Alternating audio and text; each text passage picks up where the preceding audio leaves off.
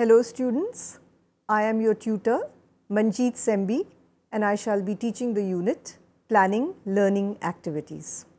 Planning is very essential in life, and organized planning always plays a vital role in the execution of any task or activity in our life.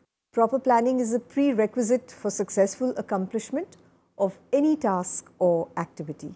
When any teaching learning activity or instructional work is planned in an organized and systematic way and executed accordingly, it brings improvement in learner performance, thereby proving the efficiency and effectiveness of the teacher.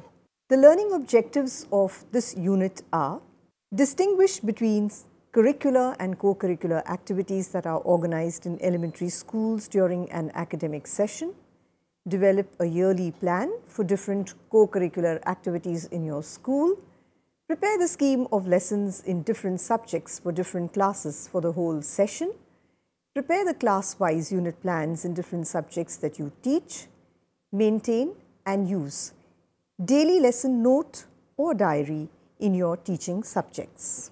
As a teacher, you deal with the academic and instructional work in your institution. As a teacher, your main concern is teaching, conduct of examination, evaluation, remediation, etc. Both teaching and related instructional work that facilitate the intellectual development of the students. You are also responsible for the conduct of non-academic activities for the overall development of students' personality. Let us do a small activity. In column 1, you have to mention the activities that you do which are related to teaching and instructional work, whereas in column 2, you would be giving the activities other than teaching and instructional work. I'm sure you may have listed down your activities. Now let's see and compare the activities listed down under these two columns. Under column 1, we have teaching of subjects of study like language, mathematics, science and social science, whereas in column 2 you have games and sports, music, dance, drama, singing, gardening, debate, excursion, exhibition, etc. Under column 1, I'm sure you must have enlisted conduct of examinations, tests at different points in the time of the year, session or evaluation of learner performance, whereas under column 2 you may have said that the activities that you have organized like games, sports, etc. are not compulsory and students choose according to their ability and interest. Under column 1 you must have mentioned preparation of the progress card of the students, and under column 2 you may have mentioned the activities that you conduct are called co-curricular or co-scholastic activities. The activities under column 1, whereas, are called curricular or scholastic activities. So you have enlisted curricular and co-curricular activities that you organize in the school. What is the difference between the curricular and co-curricular activities? The curricular activities or scholastic activities are compulsory for all students of the class. The co-curricular or the co-scholastic activities are not compulsory for all students of the class. The curricular or the scholastic activities are mostly confined to classroom lessons. The non-scholastic activities are organized outside the classroom lessons. There is a formal timetable which is followed for the curricular or scholastic activities, whereas co-curricular activities do not always follow a formal and rigid timetable. The curricular activities are always examined and graded at the end of the year. There is no examination like the academic subjects for the co-curricular or non-scholastic activities. So what is the relationship between the curricular and the co-curricular activities? Both the curricular and co-curricular activities are complementary to each other, and they deserve equal weight and emphasis in the school curriculum. Earlier, the curricular activities were given more importance and all other activities were given very little importance In fact, they were considered as wasteful. Today, the co-curricular activities are given equal importance for the holistic development of students, as students can learn several skills and competencies from these activities in a real-life situation and in a joyful environment. Let us look at the example of activities like the physical activities. These could be outdoor and indoor games, sports, athletics, gardening. And what is it that they develop in the students? They develop sound physical health and fitness, develop health habits, and also facilitate normal growth and development of their body. Let's look at some activities that are good for civic development in the students. These would be activities like student self-government, a mock parliament or a court, running a cooperative store, or celebration of school festivals and other days of national importance. And what is it that they would develop among the students? Well, they would develop understanding of democratic way of life, duties, obligations and rights, and they would also acquire rich cultural experiences. So, we do need to plan both our curricular and co-curricular activities. They both complement and supplement each other and deserve equal weightage. So, what are the considerations that you have to keep in mind while planning the co-curricular activities? Well, you have to keep in mind provision of time and space for the conduct of the activities, a judicious selection of the activities, provision of advice and feedback, and provision of motivation. Now let us look at each point in further detail. The judicious selection of activities. While organizing the co-curricular activities in the school, the activities should be reasonably large in number so that they cater to the interest and ability of most of the students. They should not impose an excess strain on the students because students are already strained with the academic and scholastic activities. These should be providing them with the necessary de-stressing and not excessive strain. These activities should be such that they would attract spontaneous participation of the students. They should be economical and within the limited resources of the school. These activities should not pose an additional financial burden on the school, and they should be in accordance with the student's interest and ability. Something that would appeal to the child where he would himself or herself want to learn it. Let us look at the next point, provision of time and space for conduct of the activities.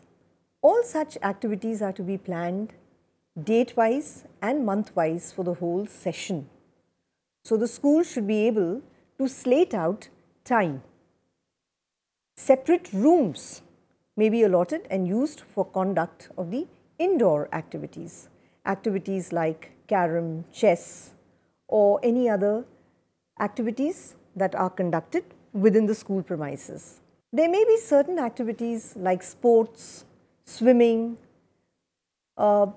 camps for certain sports which may be conducted outside in the open space nearby in the school.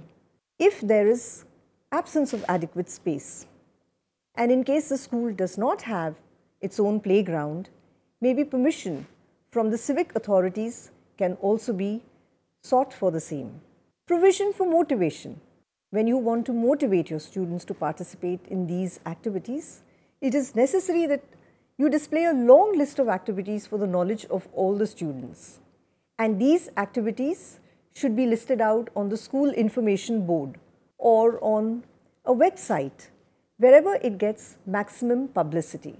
This is to invite the interest of the students and help them choose for participation in specific activities. The students need to be encouraged and motivated, and teachers should pose as advisors and facilitators. The function and mode of organization of each activity should be well spelled out to motivate the students. Students should know what is it that they would gain by learning a particular skill or competence through that activity. It would make more sense for them and motivate them in the process. Provision of advice or feedback. Each teacher in the school needs to be put in charge of any particular activity of his or her interest. This way, he or she would be able to do complete justice to that activity. The teacher should have adequate experience and also a positive attitude for organizing the concerned activities. Only then would they be able to generate enthusiasm and get students to select and opt for them. Teachers must take into account the students and the others' feedback when they are organizing these activities so that they can work on them and help in better organization. The school must have adequate equipment, materials, etc. to make these activities operational and meaningful. It would be absolutely a waste of time if you organize an activity, you have the students on the premises, but not the necessary equipment to help them learn. There should be mutual understanding among the teachers while advising the students on a particular issue or activity. Many a times, students may be confused or may not have clarity about an activity. At such times, the teachers should help by advising. Now let us move on. Just like the distribution of the co-curricular activities throughout the academic year, the teachers also have to prepare the distribution of the curricular provisions which are prescribed for the academic year. You are prescribed a particular syllabus that you have to complete in a stipulated time frame. To complete the teaching and instructional work within the stipulated time frame of the academic session, you need to plan your teaching learning activities subject-wise and major competence-wise for different classes. Your plan needs to clearly decide and specify the following: the units as well as the subunits in a subject for a particular class. So say you are teaching mathematics. So what are the different units and subunits for mathematics in class 3 or class 4? The month and on which day or date it will be taught. You will find out which topic, which unit and subunits you would be doing in which month, on what date, which day. The instructional activity that is to be undertaken, on which date, day and in which month. Similarly, besides finding out, deciding on the units and subunits, you would also decide in what manner, what strategies you would be using to teach those units and subunits. Such planning of the curricular activities in a particular subject for a particular class in detail, thereby spreading it entirely over the week, month and the whole session, is referred to as the scheme of lessons. So, scheme of lessons are subject specific, they are class specific and they are also major competence specific. For example, in the subject of English, you would be saying in which class you are doing it and what are the competencies that you would be developing in the students: speaking, listening, writing, etc. Now the question that comes to our mind is, what is a syllabus and what is a scheme of lessons? So let us look at the difference between syllabus and scheme of lessons.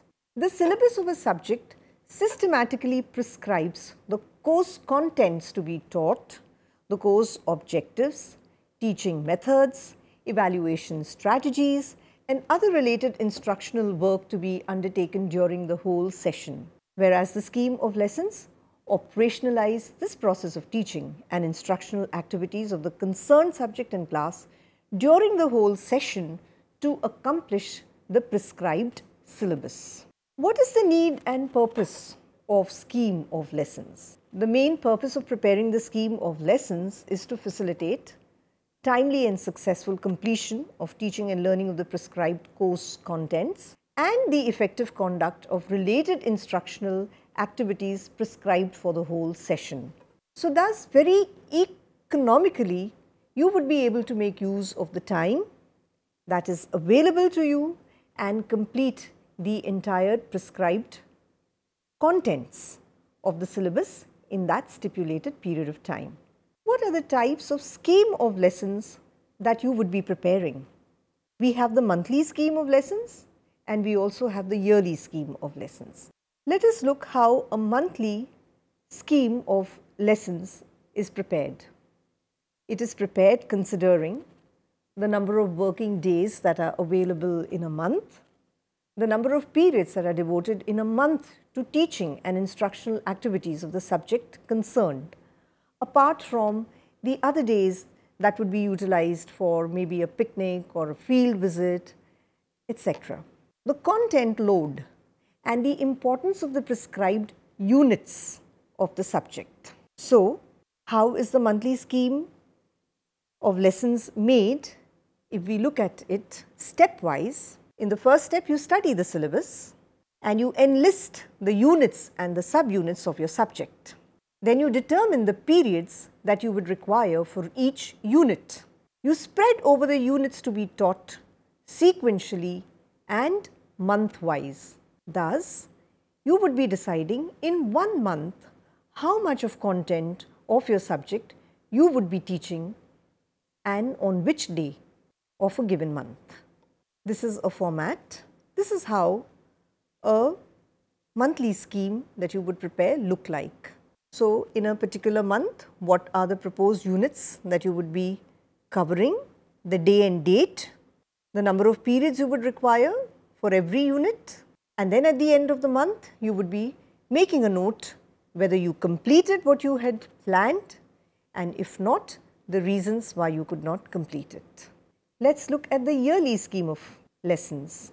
The yearly scheme of lessons is a composite scheme of the monthly scheme of lessons. How is the yearly scheme of lessons made?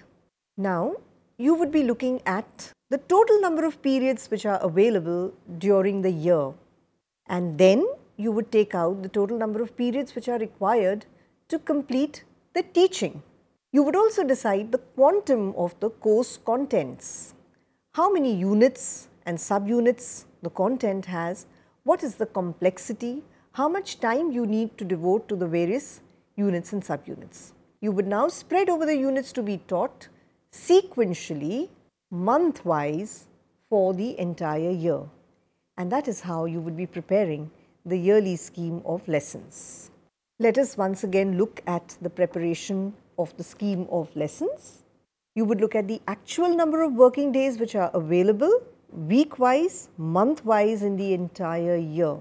Then you would see the total number of required periods for teaching a particular subject, the total number of units which are prescribed in the syllabus of that subject, the total number of subunits that are to be covered under that unit. So, you would be looking at the unit-wise concept load. Once you have gathered this data, you would look at the number of working days in a month to be actually devoted to teaching, because again there would be some periods which would be allotted for teaching and some may be for learning. For example, in language, there would be some periods on the timetable where the teacher would be teaching and some periods that would be devoted for drill practice. Similarly for maths, some would be devoted for teaching while some for practice.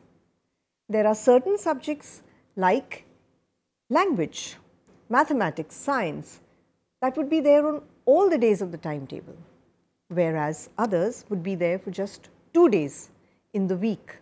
So, one has to see the total number of periods actually allotted for teaching a particular subject, and then the number of units identified to be taught month-wise. That's how you would be preparing your scheme of lessons for the entire year. Now let us move on to the unit. Contents of every subject are arranged and organized around topics that has a number of subtopics. The content which is specific to the subtopics are dealt with in each unit. Thus, a content unit represents a manageable chunk of content element. All the units together form a united and integrated whole of a meaningful and purposeful content, materials and experiences. For example, in science, if the topic is matter, the subtopics can be solids, liquids and gases. So, solids, liquids and gases are our units. And further, when you have more content under solids, liquids and gases, they become our sub-units. Thus, our sub-units would be that content of a subject that can be taught within 35 to 40 minutes of a class. Now, let us look at the characteristics of a unit.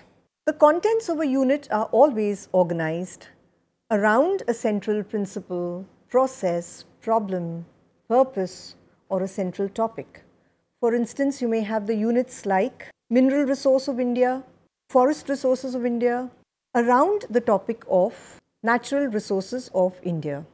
You could have a topic on rights and duties of citizens and then a number of units that would be describing about the rights and duties of the citizens.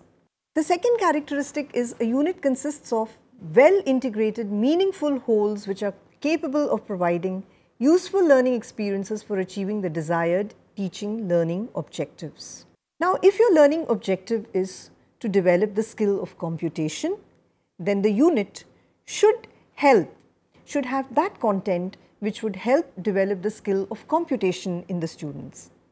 Similarly, if it would be developing the skill of observation, then the unit should have certain experiments that are being performed, or maybe another kind of an activity which requires the students to develop their skill of observation. So, your units should be capable of achieving certain very well defined teaching learning objectives. And the third characteristic says that a unit should represent a whole and complete subdivision of the contents of a syllabus which are useful, complete and meaningful to provide rich educational experience. So, learners, in our class today, we have looked at the difference between curricular and co-curricular activities, difference between syllabus and scheme of lessons. We've also looked at monthly and yearly schemes, scheme of lessons and unit and characteristics of a unit. Thank you, dear learners, and we shall meet again in our next class.